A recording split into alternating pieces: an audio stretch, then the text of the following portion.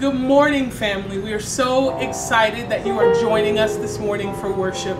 We love you and we miss you. And let's just take a moment to think about what God has done for us, how He is protecting us, how He is keeping us, how He is sheltering us, how He loves us. He is worthy of praise. He is worthy of glory. He is worthy of honor. God, we thank you, God. We praise you, God. We lift your name on high. God, you are worthy. There is none like you, Lord. We honor you. We thank you for your protection. We thank you for your love. We thank you for your faithfulness. We thank you for your kindness, God. There is none like you, and we love you. We thank you, God. You are worthy. Praise the Lord, everyone. Praise the Lord. Our God is worthy of our praise. He is worthy of the glory. He is worthy of the honor. Even from your couches in your living rooms, He is still worthy of our praise. God, we thank you. God, we thank you for another day. We thank you for who you are. God, we thank you for the opportunity to gather with one another, even if it is digitally. God, we thank you that you are looking out for us, that you are watching over us, that nothing that's going on right now is taking you by surprise. God, we thank you for who you are, God. We thank you for this time that we have to study your word, to learn more of you, God, to lean and depend and trust in you, God. We pray that as your word goes forth, you would speak to our hearts, that we would see a soul saved and a heart changed, God, that we would be drawn to you, that our heart's desire would be to obey you, to follow you, to trust you, God, because you are worthy, Lord. And we thank you and we praise you. In Jesus' name, amen. So this morning, we're going to start off by giving thanks to the Lord.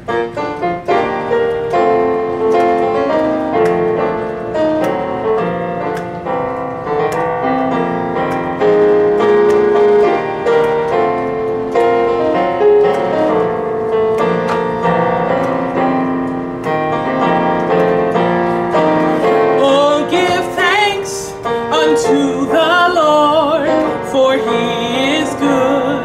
Yes, He is good. Oh, give thanks unto the Lord, for He is good.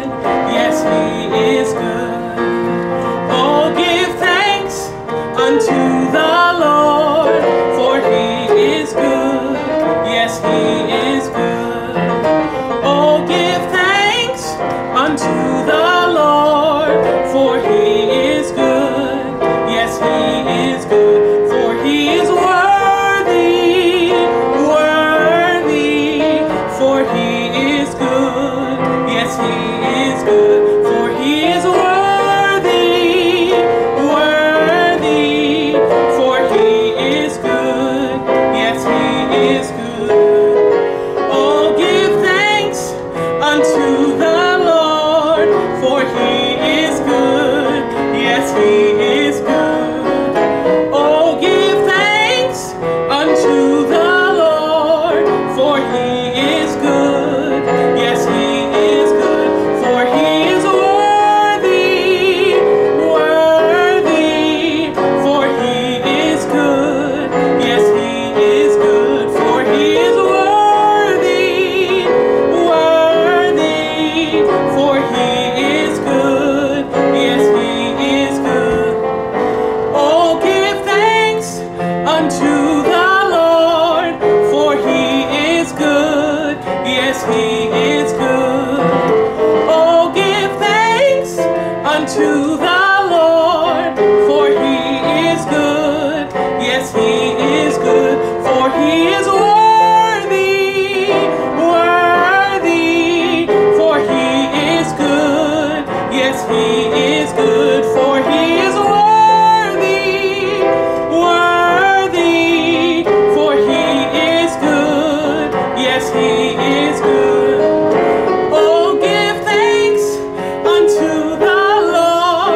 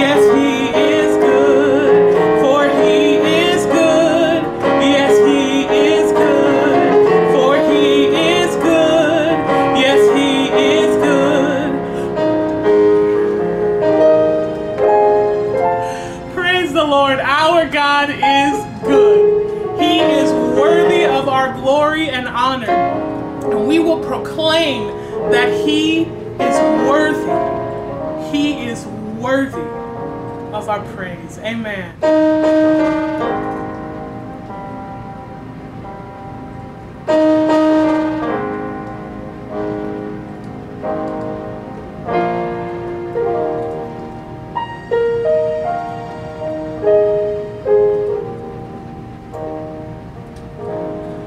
There is a name, that's a place I can run and be safe.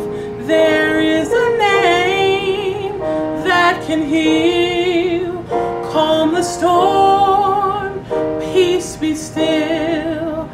I can call on that name and be safe. Things will change. Stand and proclaim. There's no greater name than Jesus. Jesus. Stand and proclaim. There's no greater name than Jesus. Jesus. There is a name, that's a place I can run and be safe. There is a name that can heal, calm the storm, peace be still. I can call on that name and be safe. Things will change. Stand and proclaim. There's no greater name than Jesus. Jesus. Stand and proclaim. There's no greater name than Jesus.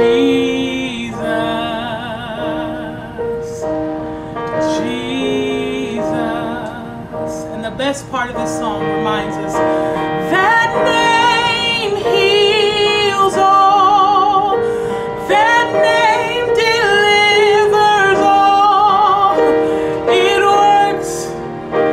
It works. It works. Oh, that name heals all.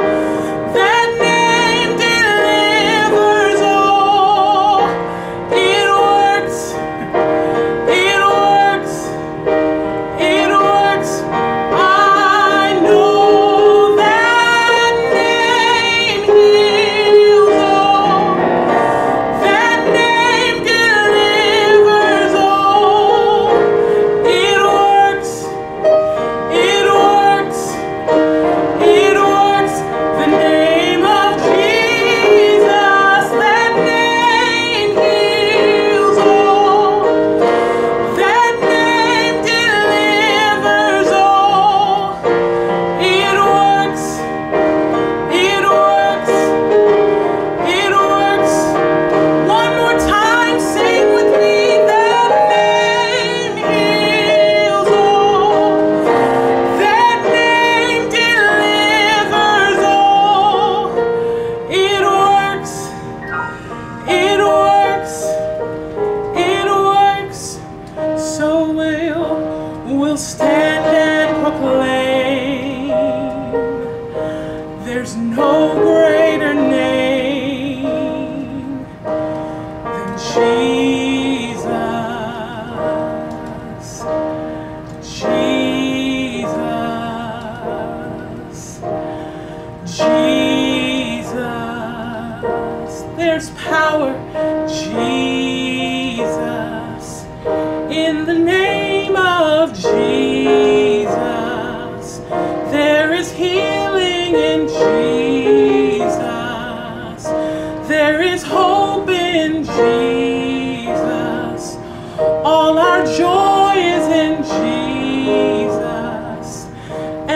peace is in Jesus. We praise you, Lord Jesus. We praise you, Lord Jesus. Amen. Amen.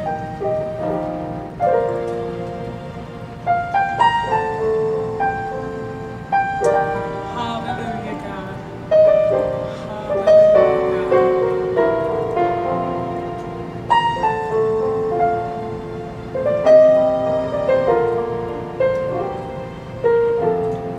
Lord, I'm available to you.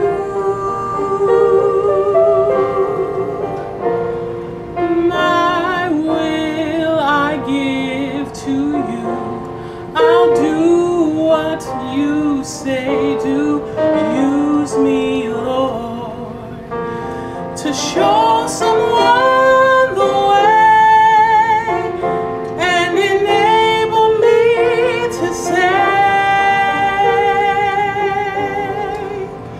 my storage is empty and I am available to you.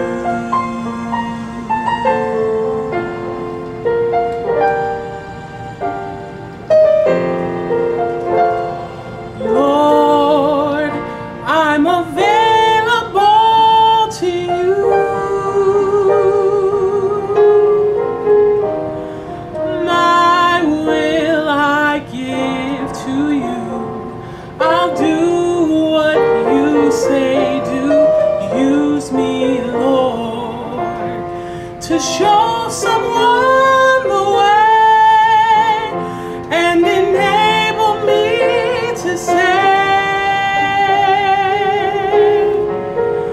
my storage is empty and I am available to you.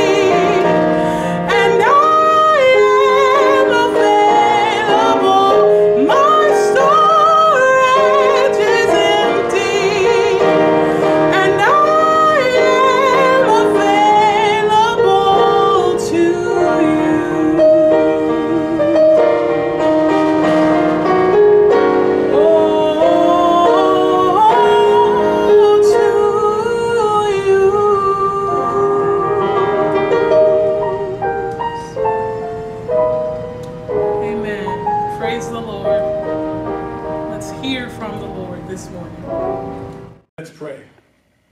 Eternal Father God, in the blessed name of Jesus, we come once again to first and foremost to say thank you, Lord. Thank you, Lord God, for another day of life, another opportunity to come into your house of worship and to hear your word. Father God, we pray right now that you forgive us of all our sins. Continue to wash us in the blood of the Lamb and to cleanse us of all unrighteousness. Father God, we're so grateful right now for this time that you placed in front of us. Father God, I pray right now that you'll use me for your glory, that you'll hide me behind the cross, that they don't see me but only you. Father God, that your word will go forth with power and clarity, and it'll touch someone, Lord, and their life won't be the same as before they heard the word. We be careful to continue to give you the praise and the honor and all the glory in Jesus' name. Amen. Good morning, brothers and sisters. I'm glad you're able to go ahead and sign online this morning in order for us to go ahead and share God's word today. And during this time of the pandemic, I know that a lot of us are in a position where we feel like we are locked up in our homes and we're not able to get out and exercise like we normally do. You know, the other day I saw some people walking the dog, and then I saw some people with the dog walking them. You know, they had no control over it, but they were out there getting their exercise. And you know, during this time, I know we've had a lot of time to sit at home and to think, and a lot of times we have a lot of idle time. I remember Mama used to say the idle mind is the devil's workshop. And with that being said, I would think that it would be a good time for us to get closer to God. And today I want to speak to you about the importance of exercising our faith. You know, exercising our bodies are good, it is productive, but you know, that only goes so far, and that's temporary. But I submit to you that right now will be a great time to exercise your faith. If you have your Bibles with you or your electronic devices, turn to Hebrews chapter 11 and verse number 1. I would say amen when you get there, but I won't be able to hear you, so at your leisure. This is a scripture that I know a lot of us know by heart. And the word of God says in Hebrews chapter 11, verse number 1, now faith is the substance of things hoped for, the evidence of things not seen. Say that again. Now faith is the substance of things hoped for, the evidence of things not seen. Now, when you look at that scripture, it jumps out to me. It says what faith is. It uses the word substance. So I looked at that word a little bit closer in the Greek, and it translated to hypostasis, which means to stand under. Now, when we think about standing under something, it would be kind of like an umbrella. When you get under the umbrella and it shelters you from the rain and in inclement weather and you don't get wet, but it's still raining now. Don't get me wrong, it's still raining, but you're being covered. And it's the same thing of this substance. It's like the reality of what you're actually hoping for. It says, substance of the things hoped for. Now, hope is our faith directed toward the future. So it's more than just being directed toward the future. It's like a firm expectation that God will perform all that he has promised through Jesus Christ. Amen? And then we look at evidence. Now, I like this one, evidence. If you've ever watched Perry Mason, you know, I've never seen so many people give themselves up other than Perry Mason. But what I do like is that he will come up with some sort of evidence during that trial. Now, when we speak about evidence, and it says evidence of things not seen, it reminds me of when my wife was pregnant with my first child. And she came and told me, you know, we're going to have a baby. And I was excited. She was excited because we really went through a lot, you know, getting to that point. It was a 12-year period where we went back and forth. But when she said she was pregnant, I was so elated. But still, I couldn't see nothing. I mean, she just told me she was pregnant, and I believed her. But, you know, after a certain period of time, I could see that her stomach started to swell. And I'm like, oh, wow, that's evidence. Still didn't see no baby now. But I did see her stomach swelling. And then I can remember we were at the movies. And there was a movie called Glory with Denzel Washington in it. And I can never forget this because we were in the movies and she was pregnant with our first daughter. And that movie is a very loud movie because it's a lot of war scenes and a lot of explosions. And Taryn got to kicking up in that movie theater. I mean, she was like, let me up out of here. But that was a further piece of evidence that she was about to give birth to a child. And so when we talk about evidence, I think that there's been evidence in our life. If you look back over your life, you will see there's been times that God has done things and you know it was God. Now, you know I'm talking about something when you know that it's just God. That's the only way that it could have been done. It was only God. And if you think about how many times he's brought you through and it was only God, those are evidences that you can look back to when we get in a situation in the future where we need to employ our faith. So faith is the substance of things hoped for and the evidence of things not seen. But now, I want to say this to you. Faith is like a muscle. And when I say it's like a muscle, in other words, remember I said initially that a lot of people are stuck up in the house and they want to exercise and they want to get out and they tired of sitting around. Well, has anyone here ever had a cast on, maybe on their arm or on their leg? I remember when I was in the Marine Corps, I had torn a couple of tendons in my right ankle, and they had placed the cast on my leg all the way up to my knee. And I can remember so vividly that there's nothing like an itch that's when you got a cast on your leg or something. But what happened is that when they took the cast off, I looked at my leg and it was so small, it was shriveled all up and the muscle, the cast looked like it didn't exist anymore. And that was because I didn't put any weight on that leg and I wasn't using that muscle. And faith is just like a muscle. When you exercise your faith, then you strengthen your faith. Okay? So it's like if you take a weight and you pick it up and it's heavy, that's called the resistance.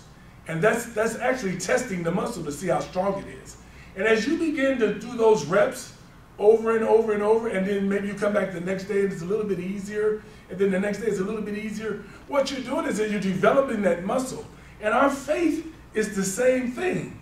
We must exercise our faith. So I'm going to go over three points to really show you the importance of exercising your faith.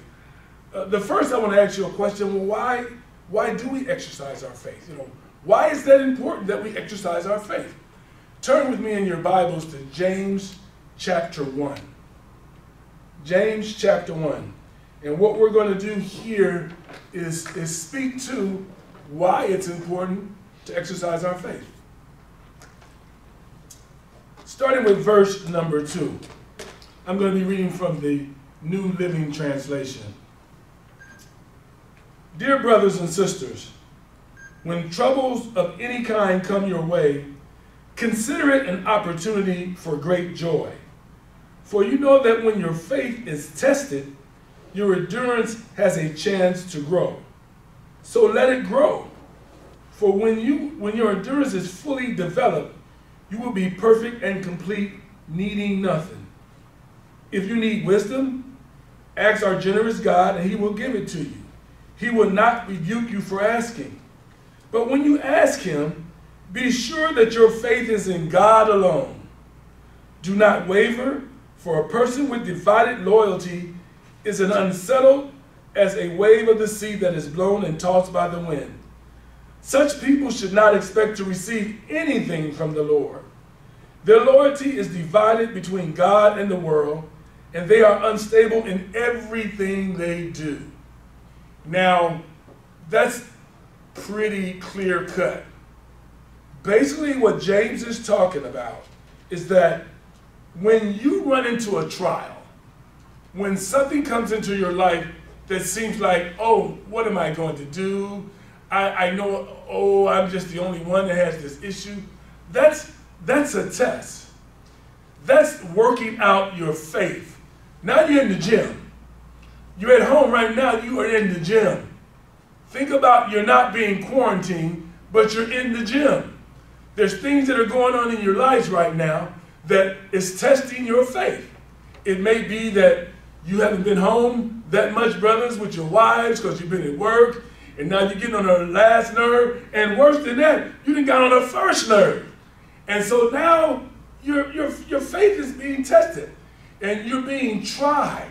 And so here's the time where we need to begin to exercise our faith. Now, when James talks about the fact that the trying or the testing on your faith will work endurance, why is endurance important? Because you have to be able to go through something to get the blessing, because many times the blessings is on the other side of through. But if you don't endure through the test and you don't get to the end of the test, you don't get the reward. You know, many times in the Bible you hear him talking about, Jesus will talk about the one that endures to the end and the one that runs the full race. And this is what we're talking about when your faith is being tested. You have to understand that it's important for you to grow your endurance. So what I'm saying is this. Right now, instead of looking at yourself as being locked up in your home through this pandemic, look at it as an opportunity to grow closer to your spouse. Look at it as an opportunity to go closer to God. Look at it as an opportunity to go deeper into his word. Look at it as an opportunity to be able to pray more. You know, we had all these excuses before because we had to go to work, we had to do this, we had to do that. What's the excuse now? I got to watch my TV show, or I got to play, what's the game y'all play? You know, with all the, I can't even do all the controls. Yeah, the Xbox or whatever it is. I got to play that for 5 hours. I mean, really, what's the excuse now? You know, right now we have an opportunity that God has given us to really get closer to him. So during this pandemic that we're going through, we have to understand that there's no accidents. This didn't surprise God, like the preacher said last week. It was not a surprise. But now the question is, are you going to do something to surprise God? No! You can't surprise God. Maybe you can surprise yourself by getting into that word. So we have to exercise our faith in order for our faith to continue to grow and get stronger. Because if you don't have any tests, you never get a test. If your faith is never tested, then really, are we really Christians? What the pastor say? Better check my ID. I mean, if you don't never have no issues, it's all good, everything's lovely, it's rose-colored glasses, and everything's beautiful. Anybody out there got a life going on like that? I need to know, because mine is not like that. Okay? So remember this, by the trying of your faith, it should work some patience.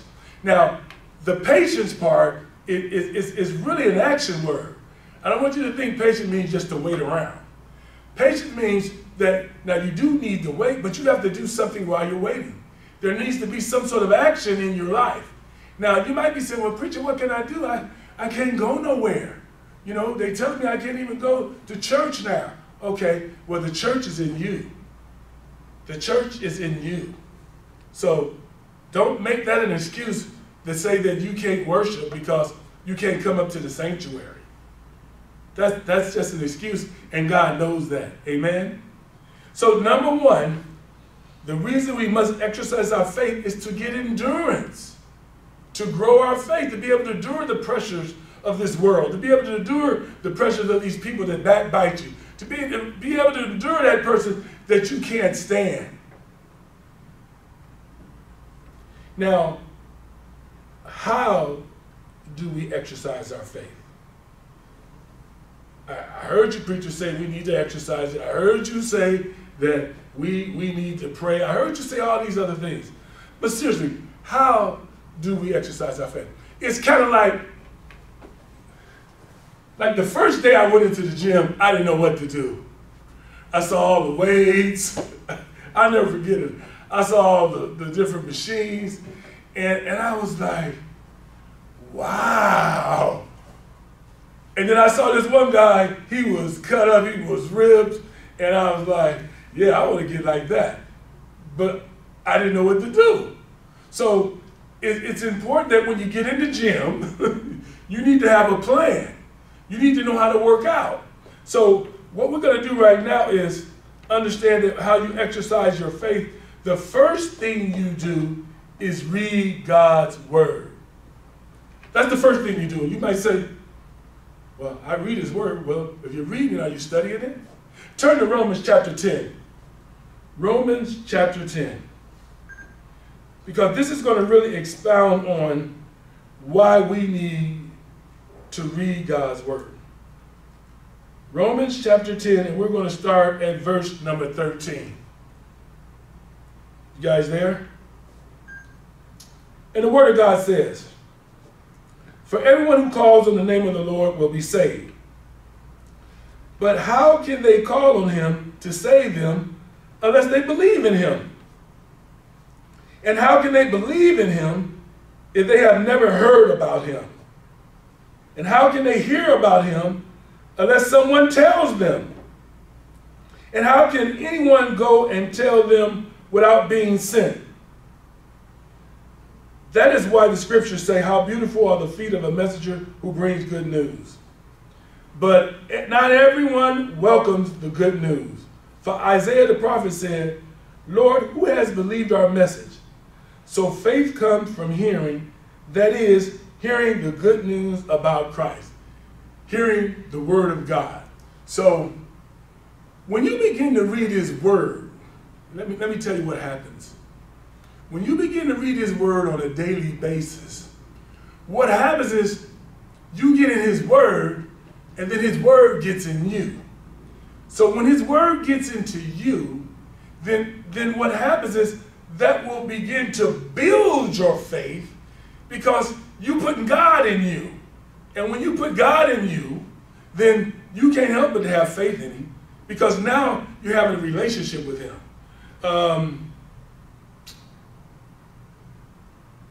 When you read his word, God communicates to you through his word. He communicates to you through his word.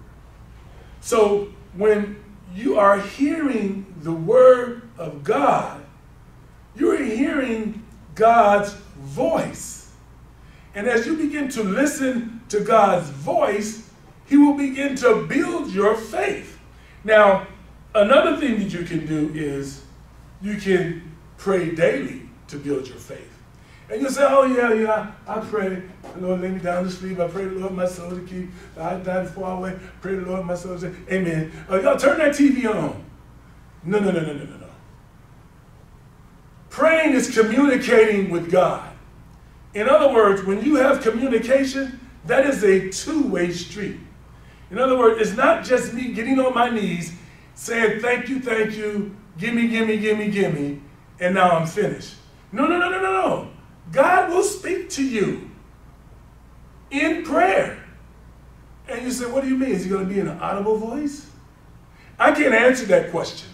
But I can tell you this.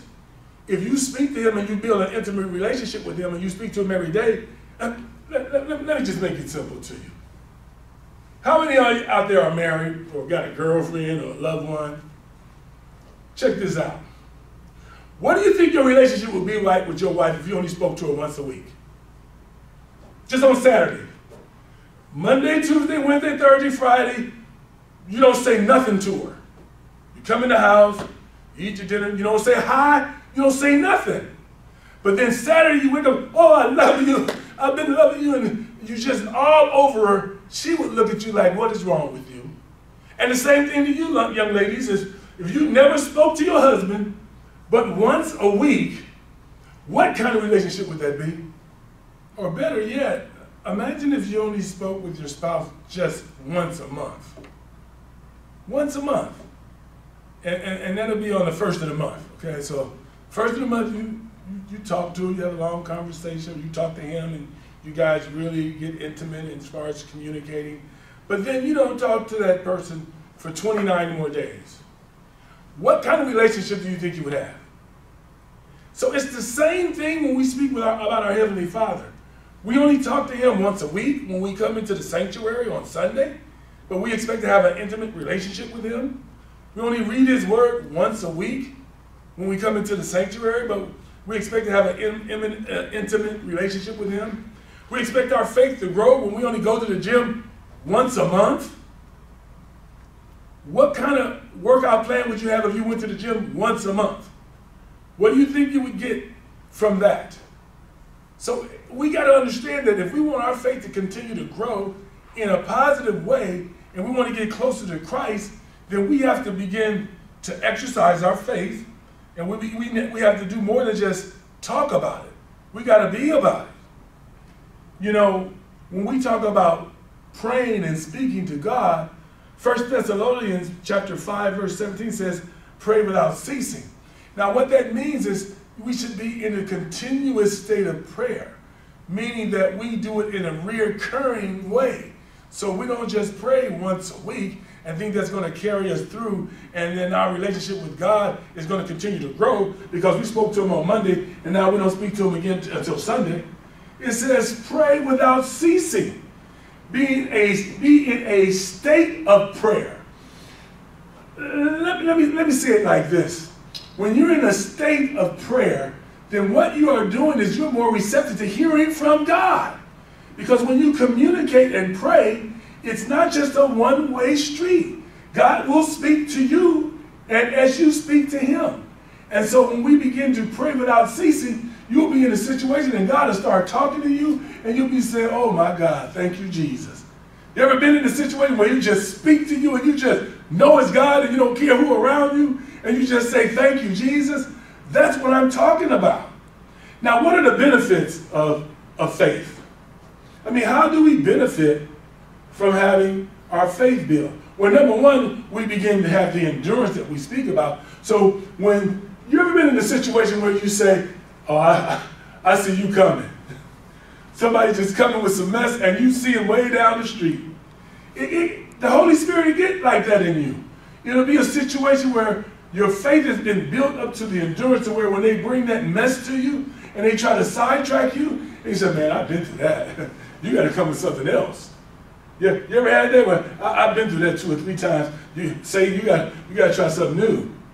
You know, now don't get me wrong. He will try something new, okay? But the point of the matter is that as you begin to build your faith and you begin to get your faith perfected in the fact that you pass the test, because it's like when you get a test in high school and you get the test and you get a 45 and you fail, well, you can't get on to the next lesson until you get that one right. So many times we'll be thinking about why I keep going through the same thing over and over and over. Because you haven't passed the test. Well, maybe you need to ask God, Lord God, what would you have me to do? What is it that I'm doing wrong? Lord God, show me what I need to do. Instead of, why is this happening to me? And woe is me, and here I go again. And come on now. We know we've given ourselves pity parties with the cake and the candles and the ice cream too. And all I'm saying is that when that happens, we need to ask different questions. Other than, why do I keep going through this over and over again? Well, maybe you ain't got it the first time. Because God, he'll give you a remedial test. He'll send you back through the same thing over and over and over until you get it. And that's what it was talking about in James, that your faith will be perfected. In other words, as you endure and you go through this test that God has given you, then you can move on to the next one. That's what we're talking about. Now, the benefits of faith. Hope. That's the benefits of faith. Turn to Romans chapter 5. Romans chapter 5. What's the benefit of faith? Why is hope a benefit? I mean, hope is, what is it? Well, we talked about in the beginning what hope is. I mean, when you talk about that, you're looking for something, an expectation of something in the future. Okay? So Romans chapter 5, the Word of God says, starting with verse number 1, and this is from the NLT, New Living Translation. Therefore, since we have been made right in God's sight by faith, we have peace. Ooh, that's a good peace right there. Let me read that again. Therefore, since we have been made right in God's sight by faith, we have peace with God because of what Jesus Christ our Lord has done for us. Because of our faith, Christ has brought us into this place of undeserved privilege where we now stand, and we confidently and joyfully look forward to sharing God's glory. Wow. The second verse, because of our faith, Christ has brought us into this place of undeserved privilege where we now stand, and we confidently and joyfully look forward to sharing God's glory. And if anyone ever heard me pray, you know at the end of the prayer I always say, never try to steal God's glory. You see it says right there that we'll be looking forward to sharing his glory. That's a hope we have in our future.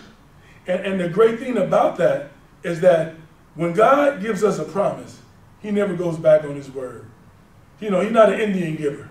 When he says something, you can take that to the bank, okay? If you ain't got no bank account, put it in your pocket, okay? If you ain't got no pocket, put it in your pipe and smoke it. All I'm telling you is that when he tells you something, it's going to come to pass. Amen? So that's the first thing. Benefits of faith is the fact that we have hope. And on top of the hope, we have peace. See, when you all miscombobulated because you're worried about something, you ever felt that way you couldn't go to sleep at night? And you just ain't got no peace because you're still thinking about it. Now look, you already prayed about it, right? You got down on your knees, you've been slobbering and praying and crying, Lord God, oh, please help me. And then you get into bed and you can't go to sleep. Did you give it to the Lord? I mean, did you really give it to the Lord? Because you should be able to go to sleep. Like many times my wife tells me, she say, man, you go to sleep fast. You know when it says eyewitness news in 60 seconds? Okay, before it come on, I'm asleep. And I count that as a blessing, that I can lay my head down, hit the pillow, and be asleep in 60 seconds. And when I'm saying it, that's peace, y'all. And that's what we live for. You can have all the money in the world, but when you can't lay down and go to sleep, what kind of peace do you really have? And so that's another benefit of faith. You know, here's the thing. In order for us to get to the point where we know that our faith has been exercised, what will happen is that you'll have some evidence that your faith has been growing. Turn to James chapter 2. Before we tie this up right here. James chapter 2. Yeah, we're going to bring it on home now. So how do we know? Turn to James chapter 2 and look at verse number 14. What good is it, dear brothers and sisters, if you say you have faith but don't show it in your actions? Can that kind of faith save anyone? Suppose you see a brother or sister who has no food or clothing, and you say, goodbye and have a good day, stay warm and eat well. But then you don't give that person any food or clothing. What good does that do? So you see, faith by itself isn't enough. Unless it produces good deeds, it is dead and useless. Now, someone may argue, some people have faith, others have good deeds. But I say, how can you show me your faith if you don't have good deeds? I will show you my faith by my good deeds. You say you have faith, for you believe that there is one God. Good for you. Even the demons believe this, and they tremble in terror. How foolish, can't you see that faith without good deeds is useless? Wow. James wasn't playing. He just said it right there. Basically what he's saying is that when you live your life faithful to God, then your works will come out. So the deeds will show. So let's not twist it here. It's not saying because you do good deeds that that's going to build your faith. The good deeds should come from your faith. And so what he said is faith without works is dead. A perfect example is, you know, when you walk out the store and that person standing there saying, can you give me $1? Could you help me out? And the Spirit of the Lord said, give it to him, give it to him. And you said, no, I'm not going to give it to him because he's probably going to go buy some drugs. Well, see, no. The Spirit of the Lord told you to give him the money. He didn't tell you to worry about what he was going to do with it. Your faith should be that you're doing what the Lord told you to do, and your faith should say he's going to go get the burger if he said he's going to get the burger. If he ain't going to get the burger, don't worry about it. And so this is what I'm talking about, action. And we all know I've done it too. I mean, it happened to me the other day. I came out of Walmart, gave somebody $5, and then I went to the gas station, and somebody came and asked me, I was like, I gave up, and the Lord said, give him some money. Now, I just gave somebody 20 minutes ago $5, and I ain't working. And then the Spirit of the Lord told me to give this person some money. And I didn't want to give it to my wife. My wife told me to give him the money. No, she didn't. She didn't say that. She said, let me see what I can do. And she wanted to go in her purse. And so she said, T, you got some change? And so I just gave it to him. But the bottom line was, the Spirit of the Lord told me to give it to him. I didn't want to give it to him personally. I mean, I'm just being real. You know, come on, y'all. Y'all, let's be real. You do it sometimes, you be like, Lord, I really didn't want to do it. But you told me to, so I'm going to do it. So these are the things, and that's just a small example of being able to understand that faith without works is dead. I mean, the works that your faith should produce is loving your brothers and sisters. That's what the work should be. You should be able to go to that brother or that sister that you really don't like that much and give them a hug and ask them what you can do for them. That should be one of the works that comes from your faith. So we got to understand when we talk about faith without works is dead, that's what the Bible says. What am I saying then? The reality is this. Anytime that we try to live our lives by saying we have faith without having any type of work behind it and not being grateful for what God has already given us, because we have to understand God has already given us something. He gave us his son, Jesus Christ, who hung, bled, and died on Calvary.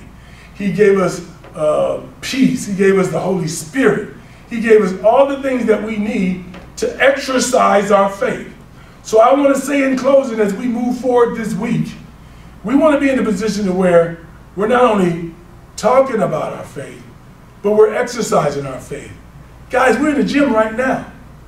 This pandemic is a gym. You know, all we got to do is get to work. You know, we got the weights right there in us. Your weight might be your little boy or your little girl. Your weight might be your husband or your wife. Your weight might be the fact that you can't stay out the kitchen eating every 5 minutes because the refrigerator right there. You know what I'm saying? I mean, it might be ice cream. I mean, it could be anything, but you got to find a way to work through this. And I submit to you that if we get into his word, if we pray, if we do the things that the word of God tells us to do, we will begin to grow our faith. And as we grow our faith, we will begin to get endurance, and we'll be able to get through these things. Right now, we have to endure this thing. We might be in this for 2 or 3 more months. What are we going to do then? We can't get no divorce. Why are you getting divorced? Because of the pandemic. How are you going to tell the judge you're getting divorced because you had the pandemic? You can't be around your kids no more. So this is what I need you to do. I submit to you, before we leave here, I'm going to give you a challenge. Here's the challenge. Since you're at home and you got nothing to do, you got all this time.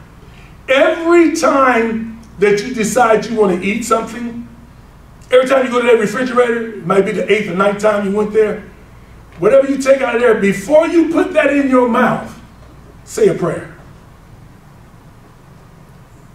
Every time you get ready to put something in your mouth, I don't mean say, thank you, Jesus. I'm talking about say a prayer. For breakfast, lunch, dinner, snack, say a prayer. Okay, now, when you want to take it to the next level, every time you decide you're getting ready to eat something, read a scripture. Before you put it in your mouth, take out your word and read the scripture. It ain't that hard. Come on, you know, why would I do that? Well, you go get the plate, and you put the food on the plate, and go get the silverware and to eat it.